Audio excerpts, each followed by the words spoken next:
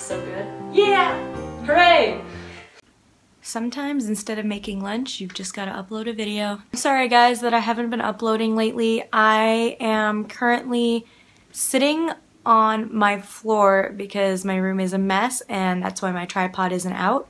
I don't have time to make a full-length video because A, I'm lazy, and B, I have class in about 10 minutes. I've been really busy lately. I'm on the quarter system for college, so we still have really long quarters, and while some of you guys may be finishing up school, we're still in the middle of ours. So that might be why my videos might not be coming out as much or as frequently as they should be, and I'm really, really sorry about that. I keep trying to make more. This is going to be kind of a stream of conscious video. I apologize already for that, but I might not have time to edit this. The reason I am making this video is because it's National Book Day, Worldwide Book Day. One of the two. I think it's Worldwide Book Day. I will correct myself down here if I'm wrong.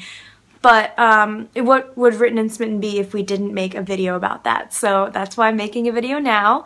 And this probably won't be edited very well, so I apologize once again about that. First of all, I just wanted to make a video with different books that I really like you guys to read in the month of April. A lot of these are very long, so don't expect to finish them, but I will be putting them up here in a scrolling type of fashion. So the books that I post here are all fantastic. Some are fantasy, some are YA, and some are dystopian YA, so I really like that genre. Those are going to be the books that I recommend for the month of April. I will try to get a better video out for you guys. I have it halfway edited. I have to do some other stuff to it.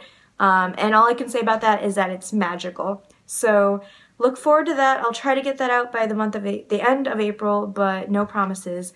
And until then, I hope you guys are well. I have to go to class, but I hope that you guys are well. I hope you celebrated National Book Day by going to some independent bookstores and whatnot.